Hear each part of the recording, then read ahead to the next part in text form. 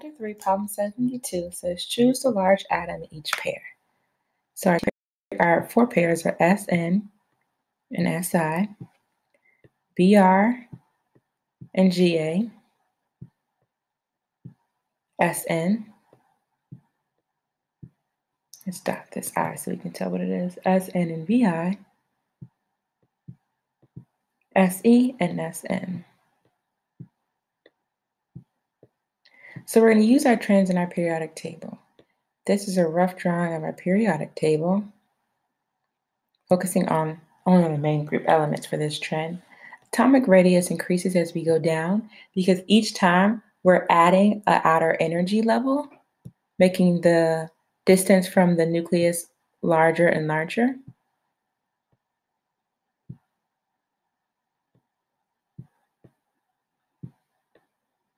So as we go down, it increases.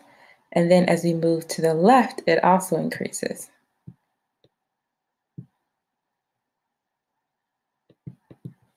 And this is because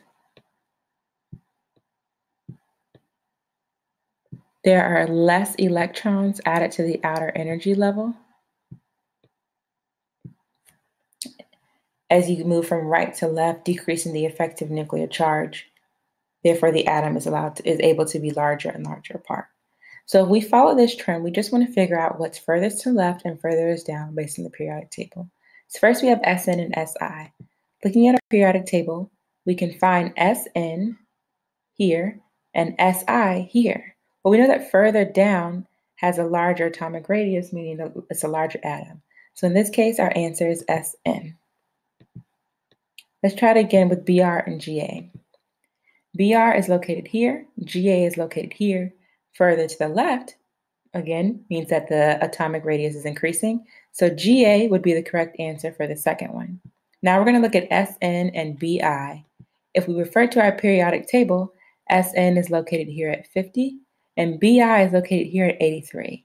Now this one's kind of tricky because Sn is one further to the left than in the left group, but Bi is lower down. Because Bi is lower, that means it has a larger, another energy level on the outside. So we're going to select Bi as having the greater atomic radius, even though it's very close between Bi and Sn.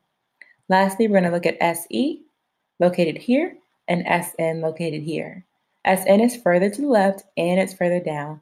Therefore, it's going to have a larger atomic radius.